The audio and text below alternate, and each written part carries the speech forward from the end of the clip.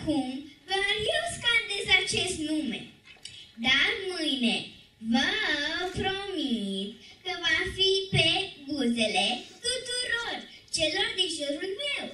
Evident, vă întrebați de ce? Sunteți curioși, nu-i așa? Se spune că persoanele care poartă numele Adelina sunt departe de a avea o personalitate obișnuită. Ele sunt energice, autoritare și nu lasă niciun obstacol să stea în calea lor. Pe scurt, au curaj să viseze pentru ca mai târziu visele să devină realitate. Suntem copii și visăm mereu. Sunteți adulți și visați mereu. Numai că voi le spuneți obiective acelor vise îndrăznețe. Acum 2 ani, locul meu era în public. Vedeam alți copii cum vorbesc pe scenă. Ce obstacol era în calea mea să ajung și eu acolo? Vârsta, bineînțeles.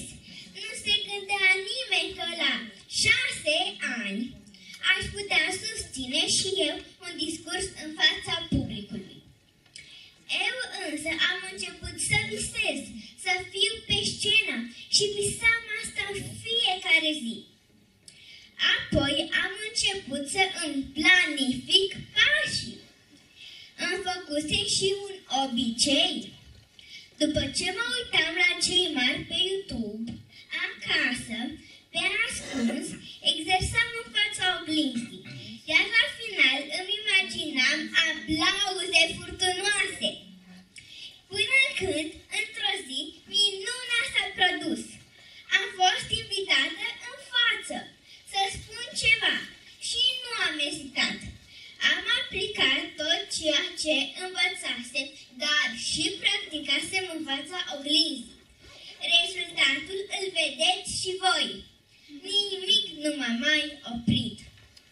Acum sunt aici, iar mâine mai departe în fața altor persoane, acolo unde am obiceiul să exersez pentru a deveni un vorbitor desăvârșit.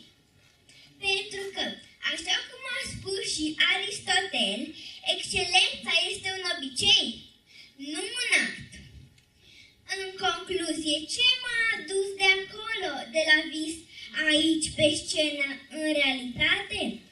3 pași simpli pe care și voi trebuie să-i urmați atunci când aveți de îndeplinit un obiectiv. 1. Stabilește un vis la care să visezi neîncetat. 2. Îți planifici pașii și îți faci un obicei zilnic pentru îndeplinirea visului. 3. Pentru că atunci când este momentul să acționezi așa cum ți-ai planificat. Știu, pare fi complicat, dar ce este simplu în viață? Eu cred cu tărie că doar cine îndrăznește învinge. Depinde de voi ce ați ales. Sunt Adelina Petre și știu că într-o zi numele meu va fi mare. Pentru că eu visez, planific